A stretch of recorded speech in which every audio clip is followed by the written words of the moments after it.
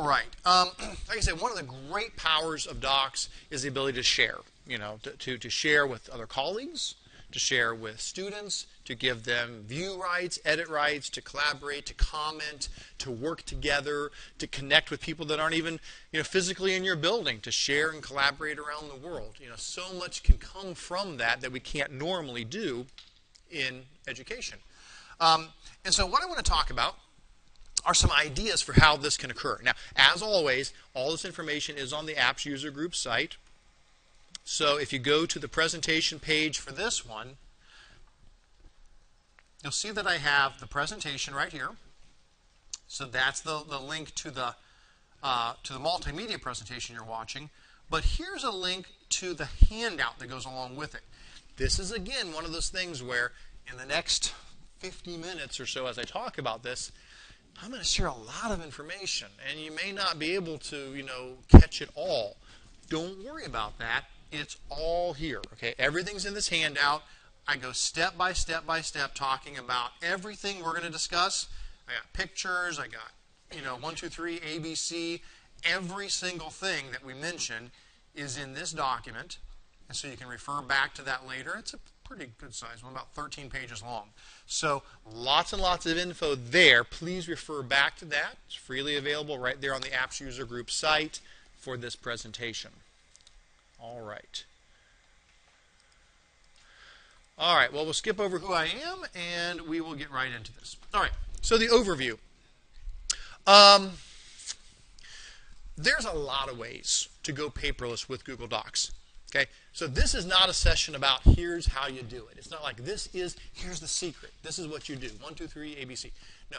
There's a lot of tools that allow you to go paperless, to move from a traditional paper pencil class into one that is more digital.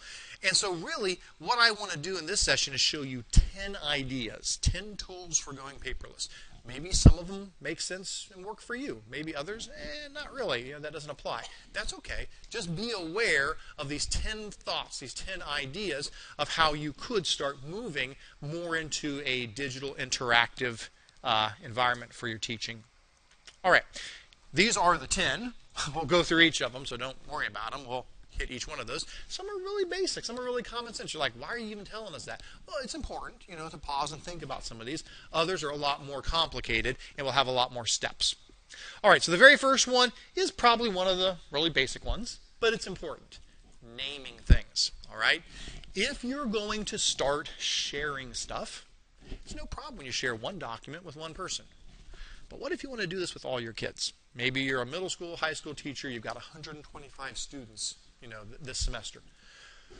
Well, if they start sharing documents with you, and every time they share one, you get another 125 documents from each kid, and they do this once a week, twice a week, 3 times a week, oh my gosh, suddenly you're going to have hundreds of documents getting shared with you. Well, I'm hoping as we talk about this today, I'll show you how to not lose your mind with that, how to organize that. But one of the first key steps is naming things. If everyone's called research paper, oh boy, you're going to be in some trouble there because whose is whose and what's what. So what I encourage is to come up with some kind of naming convention. It doesn't matter what it is. You pick it, if it's for your school, for your grade level, for you. But I would suggest something probably like use the school year somewhere in the name, 2012, for this upcoming school year, for example. Probably include the class period in there somewhere. Probably include your name or the student's name, whoever's document it is. And probably include the name of what the thing is, what the document itself is. For example, research paper could be named 2011-07-Smith-John-research paper. There will be no confusion about that 2 months from now. When John Smith looks at his own Google Docs, he'll go, oh yeah, that's the paper I wrote for my Period 7 class. And you'll have no confusion 2 months from now when you know, yep, that's John Smith's paper he wrote for me. Okay? That, I think, is really helpful. Now, how do you do that? How do you name things? Well, let me go ahead and pull up my docs here again for you. If you create a new document, which I think earlier today I made this untitled document, nothing really in it, just blah, blah, blah.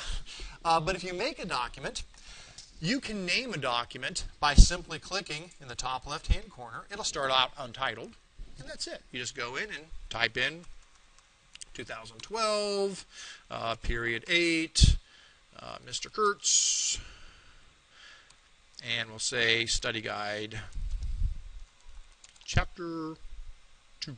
Okay, there we go. I've named it. Now that document has a name. I could name it also in my Google Drive, my Google Docs screen there. I could have just taken my mouse, right-clicked on it, and said rename. That's fine too. Okay?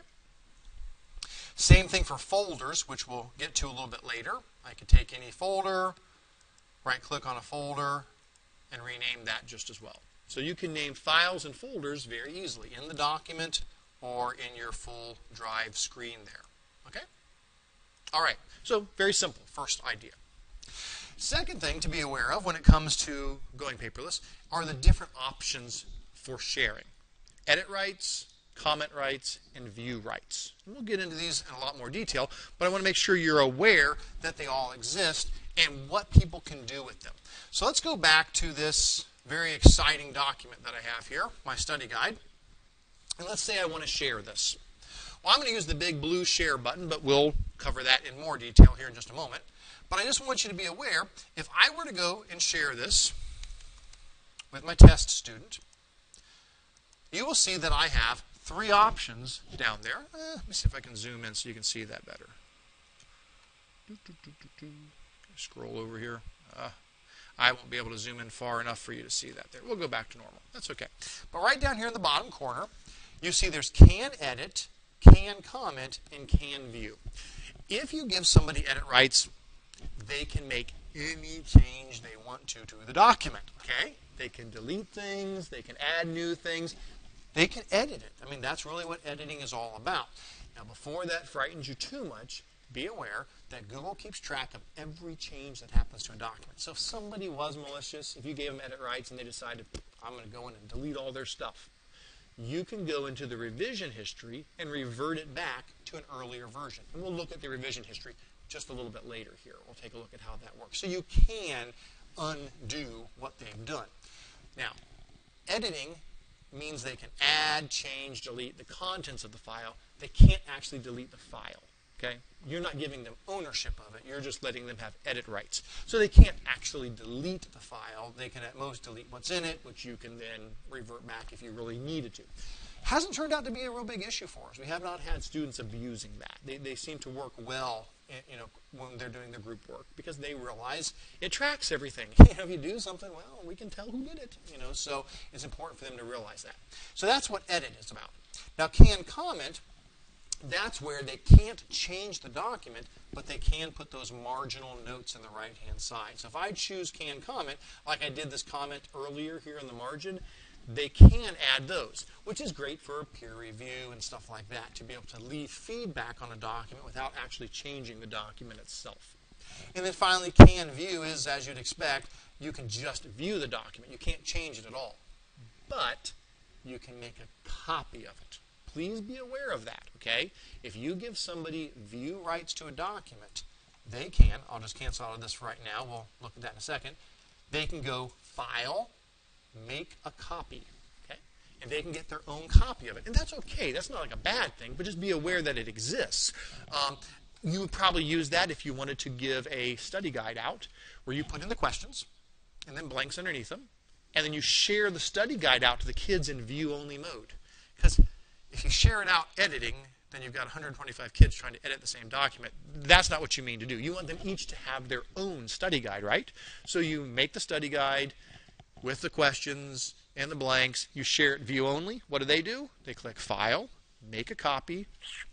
They get their own copy. Now, that's their copy. They own that copy. They can edit that one and turn it back into you later, okay? But yes, they can make a copy of anything that you make viewable, okay? So those are the 3 levels of sharing rights: edit, comment, and view. All right, step 3, or item 3, sharing with specific people. Okay, so now we're ready to actually share a document. So how do you share? And this is true for presentations. It's true for spreadsheets. It's true for sites. All of these things, okay? It works the same in all of them. It's true for calendars. You can share calendars, okay? Here's the idea. Here's how it basically works. If you want to share with people, you can use the big blue share button. And you can either share with specific people, which is step 3 here, or item 4, you can share it as a link with non-specific people. And I'll explain the difference between the two, okay? In both cases, though, this is really more for what I'm calling a one-shot deal or a unique sharing need. I would not do this if I'm going to be sharing with the same group of people all year long. I wouldn't keep doing the blue share button. I'll show you a different option for repeated sharing. If I just need to share this document with this unique group of people right now, the big blue share button is your friend. So how does that work? Well, basically what you do is you click the big blue share button, and it opens up the sharing settings window. There are 2 different places here that you can change things. One is at the bottom where it says add people. The second's at the top where it says who can access private, and there's a change link. These are the 2 different things I was talking about. One is for sharing with specific people. One is sharing with non-specific people. Now, let me explain what I mean. Let's say I know who I want to share this with. I need to share this with this specific student. Well, I come here and I type in his name, test student, and there he is. Okay? He pops up out of my address book. I could now share this document specifically with test student. It will now be available to him. He'll get an email saying this document has been shared to you.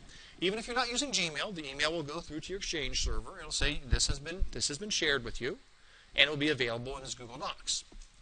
I could share it with a whole list of people. Okay, I could say, do you remember I was talking about our distribution lists? Like we've got Stu Dash for like our students, like Stu Dash 08. That's like all the 8th grade students. I could share this document out with every 8th grade student if I wanted to. Or with our staff. That's like List Dash, MS, all the middle school math teachers, MS Math or something like that. Well, I'm not really going to do that. They would wonder why they just got this document sent to them. But the idea is I'm sharing with people I specifically can identify, either by their email or by the group they're in. If you can say who you're sharing it with, then there you go. You can click add a message and say, here is the study guide for chapter 1. Good thing it's not for spelling. For chapter 1, make a copy and fill this out. Okay? And if I hit share and save, test student is going to get that email and a link to that document. So, poof, there it goes. Test student now has it. When you make a copy, are you making a hard copy or are you making a copy? Excellent. A digital copy. You're making another digital copy of that document. But when you make a copy, that copy is something you own, so you can edit that copy. Now, I can change this later. I can say, I didn't mean to give the test student edit rights. He just needs to view it. I didn't mean he could edit it. I'm going to go and make him can view instead. Or I'm going to make him can comment instead. Yeah, I've already sent it. You can change it anytime. Exactly. Or I can hit the X button and take him out entirely. Now that student doesn't even have access to it. So I can hit Save Changes, and now test student can only comment on it. They can make a copy, they can comment, they can't edit it. So you've got total control. You have total control over who has access to your documents. I could add another person. Add a different student. There's my daughter's account. She's graduated now, but I kept her account on because I need something to play with. And so I could add her in there so she can edit it, but the other kid can comment. You can do whatever you want. Okay? So that is an example of sharing with a specific person or group of people if you know who they are. But you know what? You don't always know who they are, do you? What if you want to share this with your parents? Maybe you don't have all their email addresses, or you want to just share it with who, you want to put it on your web page, and whoever comes across it, you want them to be able to access it. Well, I don't know who that's going to be. So item 4, sharing a document as a link. Okay, so this is good if you want it to be available to an unspecified group of people. How does that work? Very similar. You again click the blue share button. That takes you into the regular sharing screen. But instead of messing with the bottom here, you come up here where it says who has access, and next to your privacy settings, you hit the change link. And that brings up this screen, where now you can say, okay, this is a totally private document, or it is available to anybody at North Canton City Schools who I give the link to, or it's available to anybody in my school district at all, even without the link. They can search for it. They could go to Google Docs, type in a few keywords. They could find the document, okay? They could search for it and get to it. Or it's public on the web if you have the link. Anybody, anywhere in the world, outside of my school district, whatever, if they have the link, they can get to it. Or it's completely public on the web, even without the link, meaning they could Google search and find my document if they typed in the right words, okay? And then I can give them below can edit, can comment, or can view. I can make it publicly accessible on the web for people to view. I could make it available to North Canton schools and let them edit it. I could give all sorts of different things. I'll just make it public on the web for right now. So I'll say it's public on the web, and people can just view it. And I'll hit save. And look what it does. It gives me the magic link. So here's that crazy long link, just like you did with forms. Remember that. So I can come here and I can copy this crazy long link. And now, just like before, I just need to make that available. However, put it on your website, you know. Hey, parents, here's my newsletter. Click this link to read it. So you put the link on the website. They click the link. Boom, it opens up the document because you shared it publicly. Anybody can view it, okay? Or you do what we said earlier about the art showcase. The kids type up a Google Doc explaining what the painting is about and why they painted it and what it means and all this. And you make a QR code that links to that crazy link. You put the QR code underneath it. Parents come, put it on their phone. The document opens up and they read all about the creation of this art piece or whatever the case might be. So you just then have to get that link out to people. So that's the idea. All right? There are many. And I don't have one to recommend. If you simply go and just Google QR code, there's so many of them, yes. I can pull it up here if you want me to. Yeah, it's BQRES. You said B, like just the letter B. It's BEQRIOUS.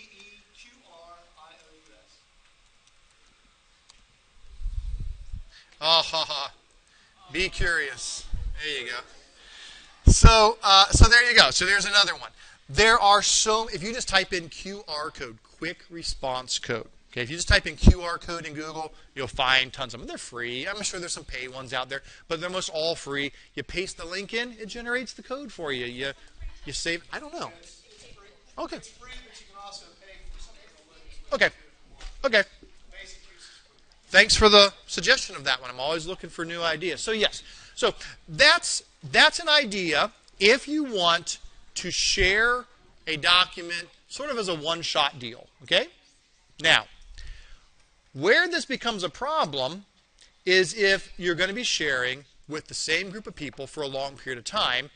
This will work, but you're going to get a lot of documents showing up in your Google Docs. You're going to get a lot of emails. Every time the kids share stuff, you get 125 emails. You know, oh, all these kids shared this stuff with me. And your Google Docs will have 125 messages in there, 125 docs in there.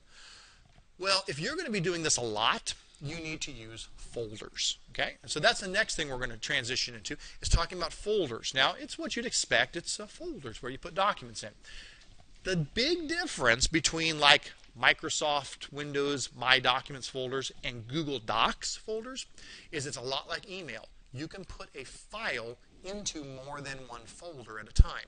It's not making copies of it, it's just linking it to more than one folder. So I could have a presentation that I put into a folder called Minford Jackson Training. And that exact same presentation could be in a folder called Google Apps, and that same presentation could be in another folder called North Canton Training, and it's not copies of the file, it's the same presentation, just linked to each one of them. If I make the change, it shows up in all of them as being changed because it is just one file. So be aware, you can put a file in multiple folders. Other than that, same idea of a folder pretty much works. So, how do you do that? Well, let's look at it going two directions. First, as a staff member, sharing like handouts or study guides or things out to your students. Then let's turn the other direction and talk about students having a turn-in folder that they're sharing things back to you. So we'll go both directions. We'll start with you making a handouts folder for the kids. How would that work? Well, here's what I would do. First of all, I would go to my Google Docs, and I need to make a folder, a handouts folder. Well, I want to keep track of it so I don't lose my mind. So I would probably make a folder for the school year. So over here, underneath my drive, you'll see I've already done that. There's a folder called 2012. Well, if it wasn't there, I would just hit Create Folder, and I could make one. Okay, well, I did this at a different training, so there it is. There's a 2012 folder. Well, let me open up 2012. And inside of there, I've made a folder called Handouts and a folder called Turn In. Okay, well, again, if I hadn't done that, I would just click here. Here's a nice little new folder button I could click, and I could say, here's a new folder called Handouts. Well, if I open up Handouts, you'll see that I've got a folder called 2012-07 Mr. Curts' Handouts. That's for my 7th period class. I need one for my 8th period class. So here I am inside my 2012 folder, inside my handouts. And again, you don't have to organize it that way. That just makes sense to me. So that's how I'm putting the folders together. But inside of handouts, I'm going to say I want a period 8 handouts folder. So I'll click New Folder, 2012, period 8, Mr. Curts. Oops, try that again. Handouts. There we go. And so now I've got inside of there 2 folders. There's a period 7 and a period 8 folder. So I make the folder. You got to create it first. Okay, so there it is. What do I do then? I share the folder. So right click on it, go to share, and I share it out just like normal. Okay, but I'm only sharing it once. See, because now once I share it, anything I drop in the folder automatically gets shared. I don't have to reshare over and over and over again. Share the folder once, drop things in it from then on. Okay? So I come in and I share it with the student. Whoops. So I share it with my test student.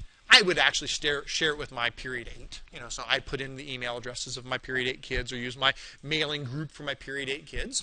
And I'm just going to give them view rights. Why view? Well, because this is a handouts folder. I don't want them changing my handouts.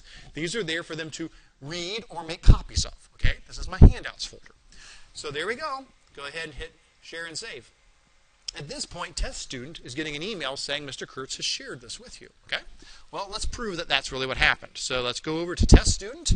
Here's test student. And let's refresh our email. Oh, there it is. Open up the email. Here it is. I've shared 2012-08 Mr. Curts handouts with you. They can open it. It's not going to be too exciting. There's nothing in it. I just share a folder. But there it is. Okay, I've shared that folder with them. So what could that student do? That test student could now go to his My Drive, or his drive screen, and he could look down. See, obviously, I need to clean up my... I teach this class a lot. So there's a lot... Thankfully, I just keep making new periods. So it wouldn't look quite this crowded. Normally, I probably need to clean this up. But he could go to Shared with Me.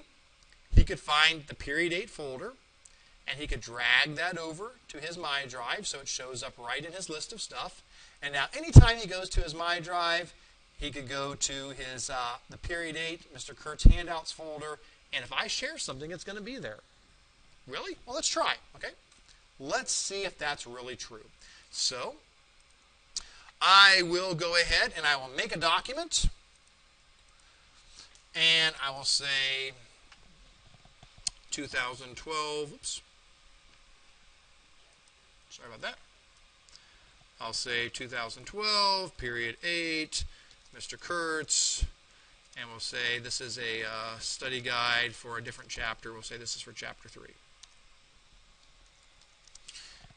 And we'll just put in some stuff here.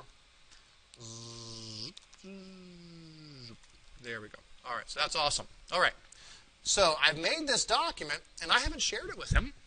I just made it. But watch what I do. I grab it, and I drag and drop it into my Period 8 handouts folder. Boink. There it is. It's in my Period 8 handouts folder.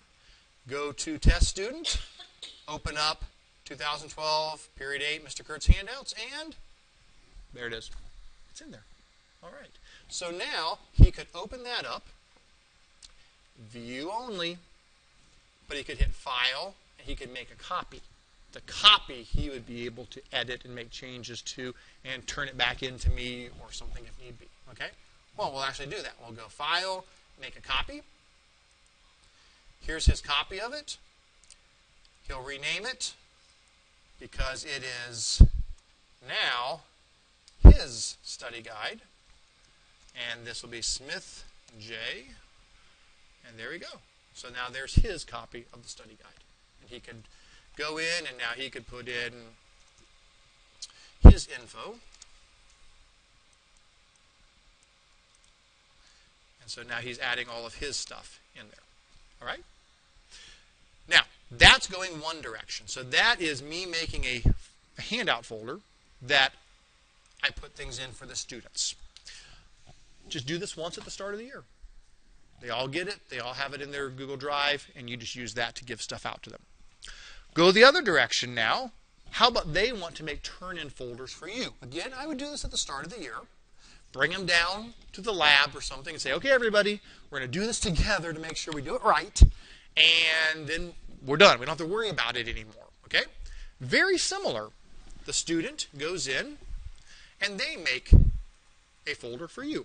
Now, it's up to them. I mean, they can make subfolders and stuff. They could go in and they could create a folder for 2012 if they wanted to. And inside of there, they could create, a folder for, turn in, because maybe they're going to have a bunch of them, one for each class period. That's up to them. They don't have to do that, but I'm just saying they could. The point is, they then need to make the folder they're going to use for turn-in. It's just, up to them if they want to kind of nest it inside of other organizational folders that make sense to them. Okay. So here I am, 2012 turn-in, and the student's going to go and click on New Folder, and they'll make one called 2012, Period 8, Smith J. Oops. And then turn-in. Oh, there we go. I still got an extra character in there. There we go. So now there's the folder. And they should do that for all their classes. They should have one for period 1, 2, 3, 4 for all their classes to turn things in. They need to share that folder with you. So they go to here, they right-click, they share, and they put your name in there. So there I am. And they need to give you edit rights. You're the teacher, you're allowed to request that or demand that. Yeah, you need edit rights because you need to be able to leave comments and correct things and put things in there. Yes, you need edit rights, and so you tell them, guys, put my name in there and give me edit rights. They hit save and share, and that gets sent to you. Now, you are going to get a bunch of these the first day because every single student's going to share these with you. So back in your drive, you're now going to be getting, you're going to be getting emails, a bunch of them, every one. But in your shared with me part of your drive, there it is, 2012-08 Smith J turn-in.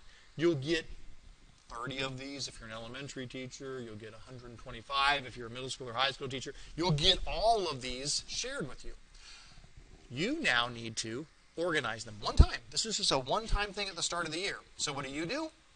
You come up here to 2012, and you come here and you make a little folder called Turn-In underneath that.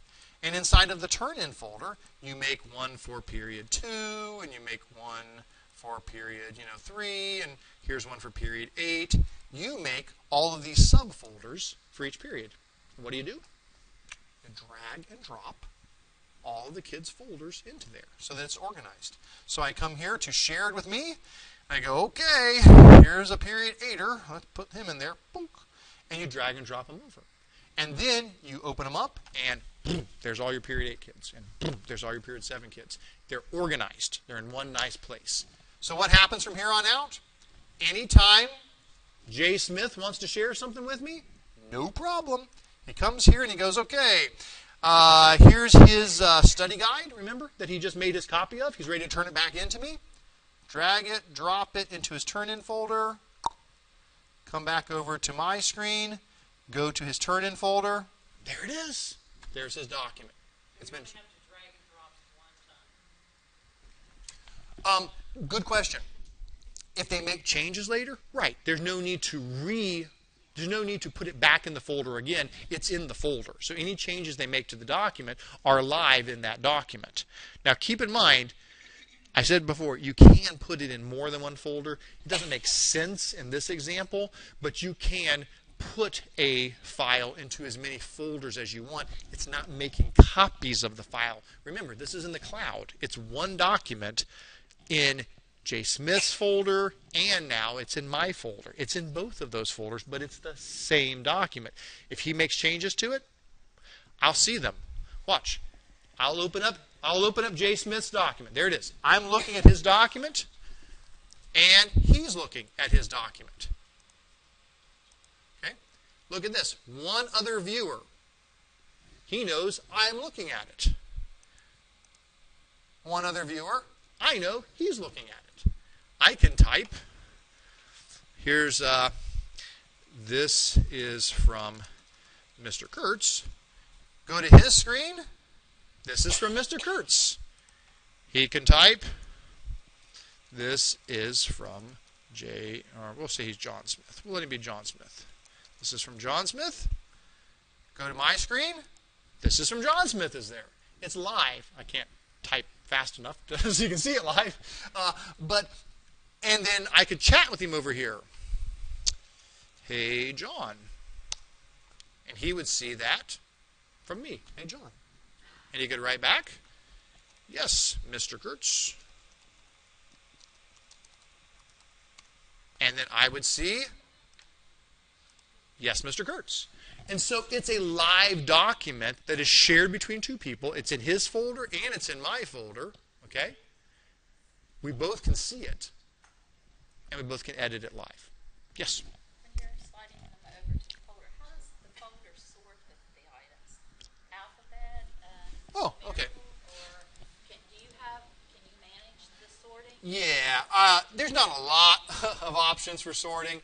But like you'll see here, it's like last edited by me, last modified, last opened by me, by the title, by the size, the quota, by how big it is. Not a lot of options, but yeah. Now, I don't want to go into the deep end of the pool too far, but I will just let you know that, yeah, if you want to put something in more than one folder, you got two options there. And again, don't worry about this. If you don't care about that, that's fine. I just want to let you know. If I wanted to put this somewhere else, if I drag and drop it again into like a different period, you see what it says? It says move 2012. Okay? If I just drag and drop, it means I want it to be in one folder. If I hold down my control key and drag and drop, it says add to the folder. That puts it in more than one place. The control key lets you do that. Or, if you don't like control keys, just right-click and say you want to organize it. That's it. Open up Organize and say, I want this to be in all these different folders. Whoops. I want it to be in there, and I want it to be in, whoops, sorry about that. There, and I want it to be in there. I can check which folders I want it to be in. So if you're more of a, I'll just cancel, but if you're more of a clicking kind of person, you can right-click and organize it. I'm more of a drag and dropper, so that's how I do that. So guys, the idea is students can create turn-in folders. They can give you edit rights. Oops, share those with you. You can organize them nicely in subfolders. Every time they turn something into you, it just shows right up in those folders for you. And they don't have to reshare anything ever again. They know, drop it in the turn-in folder, Mr. Curts gets it. I put it in the handouts folder, they can get to it. Okay? So that's if you're doing repeated sharing, I think that makes a lot more sense. Okay? Now, one more twist on that. Point 7. So we're up to point 7 now. Even though I think this is very good, what we've shared so far, it can be a little better if you want it to be. You don't have to do this next step. You don't have to do any of these steps. But this is an add-on, okay? Instead of just doing the folder sharing, you can also say, how about this? I'm going to have some way that the kids tell me they've turned this in, so it's easier for me to know, and it's easier for me to track. Why? Well, because if they drop things in folders, I'm no longer getting emails saying, this has been turned in, this has been turned in. It's just in the folder. So, do I have to click every folder to go through and find it? Well, yeah, I mean, you could, and say it's the due date, so let me click down through the folders. Or use Google Forms to help you, okay? So here's the idea. You can make a Google form that allows them to say, I just turned something in. And they still have to do all the normal stuff. They got to make the document, they got to drop it in the folder. Then they go to the Google form and they say, I've turned in this, and here's the link to it.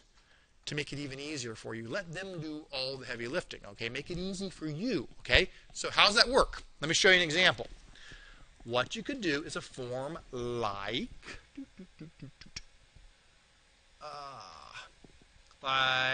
this. Okay. Let me unhide my rows so you can see what I've got here. All right. Here's the live form. So you make a form like this. 2012, period 1, Curts assignment turn-in form. And that's period 1. We're doing period 8, but that's okay. We'll just use this as an example. Say, give me your last name, give me your first name. Pick the assignment you're turning in. That's just a drop-down list in Google Forms. You can change that anytime. I'm accepting these 3 assignments right now. This one's no longer accepted. Kick it out of the form, put another one in. Okay, you can edit the form anytime you want. But you go ahead and put in what they're turning in. And then, what is the link to it? Remember, if the kid's sharing it with you, you have access to it. But why not make it easier for you? Instead of you even going to their folder, have them just give you the link right to it. So watch. Here's what you do. You make the form, and you share that link out to the kids however. So just like we've been talking about the whole time, whatever method you do, you put the link in an email and give it to them at the start of the year.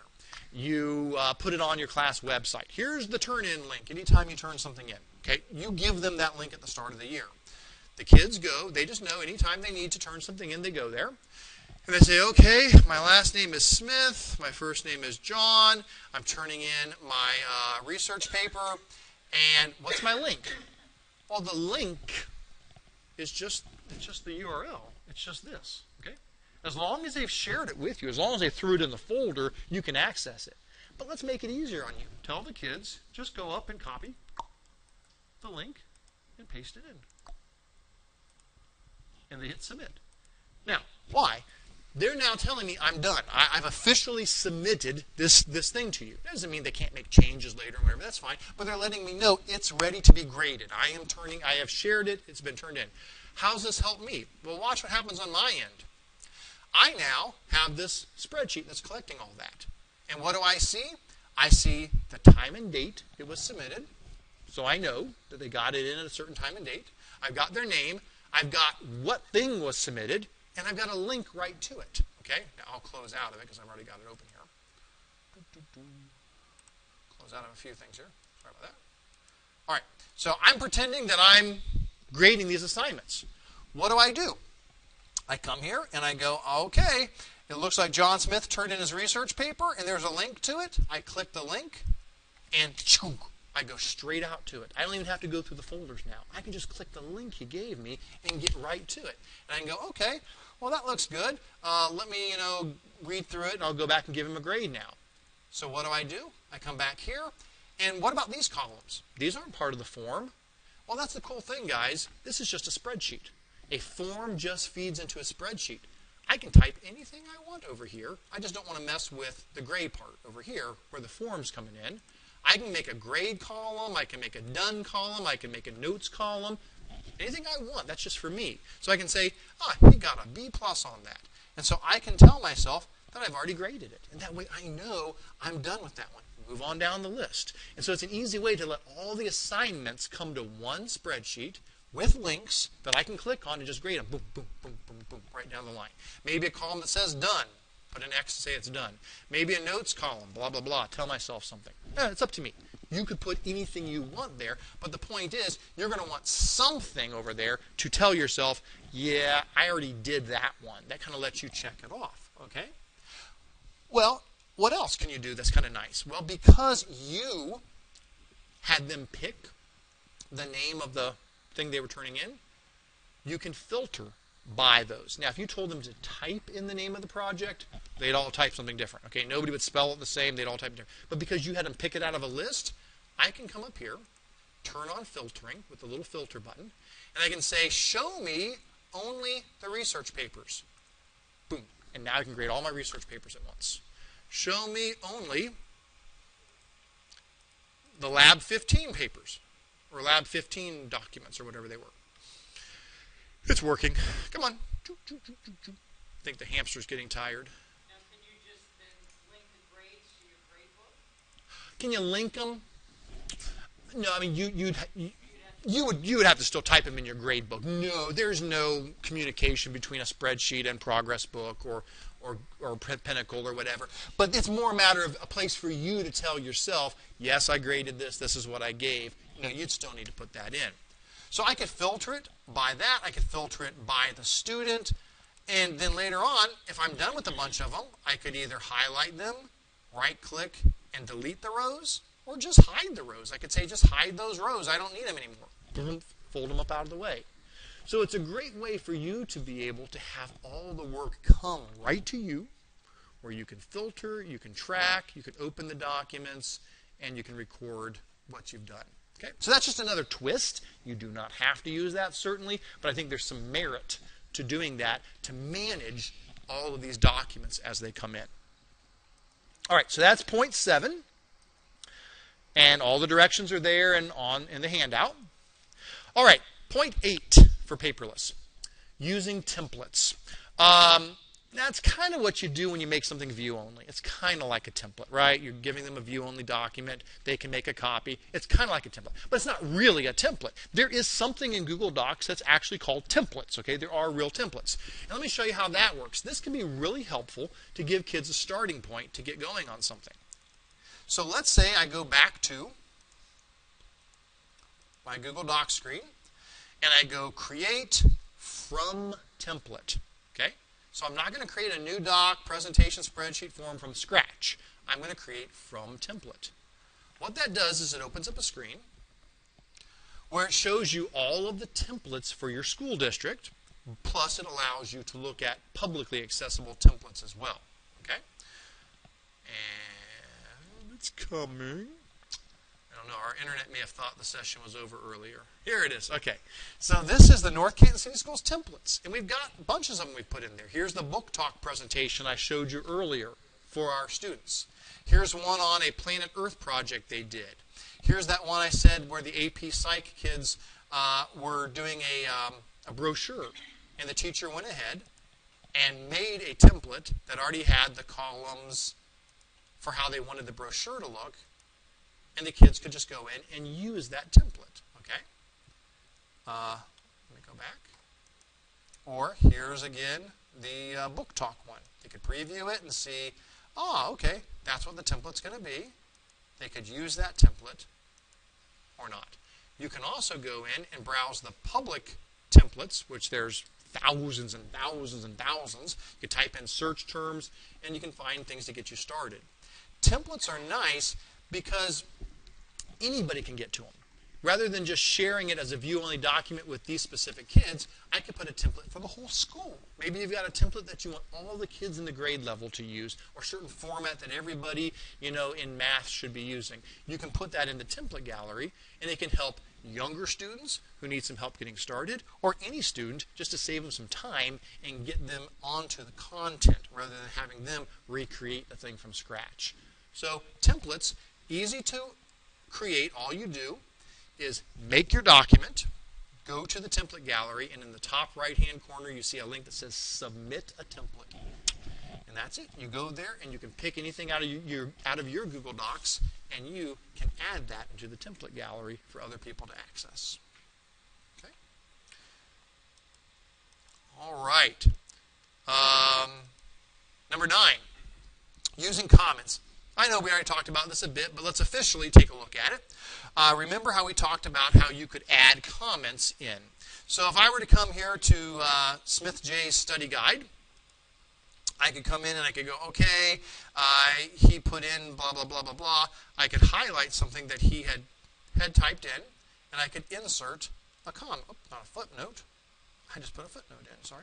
I could insert a comment, and over there I could say, please check spelling or something like that, okay? So I could put a comment in there for him. Now, Smith J, when he goes to look at this document, he'll see this highlighted, and he'll see that I put in please check spelling. He could click here, and he could reply to me and say, okay, it is fixed. And he could reply back to me. And we could have a conversation back and forth in the margin here. If I go to print this, those comments won't show up. This highlighting won't show up. That's just for us to communicate. It doesn't actually change the document itself. This is where peer editing or peer review could happen, where students leave comments for each other. I could edit or delete comments or resolve it. If we got it fixed, click the resolve button, folds away that comment, puts it away. Okay? So we don't have to see it anymore. But commenting is another great way to have that communication that normally maybe you'd be writing it on the paper. Let's say you're just grading it. Maybe you're not wanting feedback. Maybe all I'm doing is putting a grade on this. No problem. I could just come here and go insert comment. And I could say grade equals B+. And I could say good job. And, oh, I was the student. Sorry. I meant to be me. Sorry. I forgot who I was. Sometimes I forget who I am. So I could go back to being me, and I could insert a comment, and I could put in the grade equals a B+, and I could say good job. All right, that's much better. And so, oops, B+. And there we go. And so maybe that's all it is. Maybe the comment is just me putting in the grade for the assignment, and instead of having a piece of paper that I sit and I write the grades on and give back, I just put it in the comment for the kid, and they have it back that way. So comments are another good way to go paperless. And number 10, the last thing to hit on real quick here is revision history. Everything that changes in a document or in your presentations, that's all recorded. Google keeps track of it. And that can be very helpful for a number of reasons. If you were doing a research or a term paper and you used to get a rough draft, and then a second version, and then a final version, you'd have 3 separate papers you could look at to see what changes. Not with a Google Doc. There's only one file. This is it. So if they change things, how do you know what they changed? How do you compare it? Well, you can use revision history. If I go back to this document with me and Smith J, I can go File, and I can say See Revision History. That brings up this sidebar over here where I can go back and say, okay, what did it look like, earlier? And what did it look like earlier? Oh, and what did it look like earlier? Oh, that's what it looked like. And I can keep going back and seeing what it looks like at different points in time. And it will color code it. Green, in this case, is student 0000. That's what he changed. Here, I'm pink and he's green. So I did that and he did that. And I can see exactly who did what. Now, this is nice because it allows me to see, did the student make the change I asked? That can be useful. But it's also great for group work. I can see who did what, which person made what change, what amount of work did they put into that. So the revision history can be very helpful for you, either for grading, for dividing up a grade among a group, or for just seeing has the student made the changes I asked them to make. It's also a good way to catch plagiarism. When somebody plagiarizes, they usually just copy and paste things, which means it goes from nothing on the page to this much stuff on the page.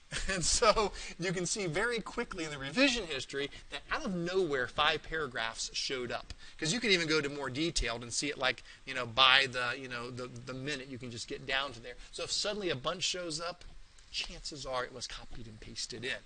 So that's helpful too. This is not from our district, but I did see it online about revision history.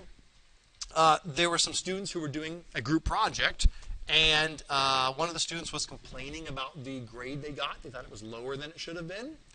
And so one of the team leaders of their group, one of the students, wrote to them and said, we looked at the Google Docs revision history, and we see that in our document we worked on, here's everything you did. You changed the word combined to in combination, and you removed the words this makes. Out of all the words in here, that is 0.55, not 55%, 0.55% of all the work that was done. I think you should be glad of the grade you got.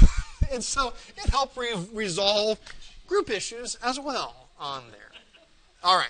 So those are the 10 biggies that I think are very useful if you're going to start moving into the whole Google Docs realm. If you want to start sharing, if you want to start collaborating, if you want to start getting people doing group work, be aware at least of these tools to make your job easier as you make the transition from a traditional classroom into one that's more cloud-based, more collaborative, and so forth. Any questions on that or any of that? Yes? Equity issues about kids having access to the internet.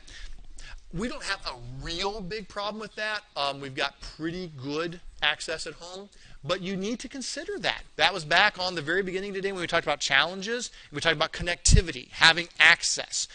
Well, you need to think about that. So, is it going to be maybe you should have some before school time, some after school time. Maybe there's a lab that, and I don't know, it's different for every building, but maybe you can keep a lab open for an hour after school, and it's because there's a staff member who's there, or because somebody's going to monitor that, and students are aware you can stay after school for an hour, or you can show up an hour early. We're here anyway. You are allowed to come in an hour early and use the lab. You may need to make some adjustments like that, or you might need to do a private survey among your kids to find out who doesn't have access and make sure that they get some priority access in school. That if you have class time, make sure that child can get down to the library or get access to the computers you do have.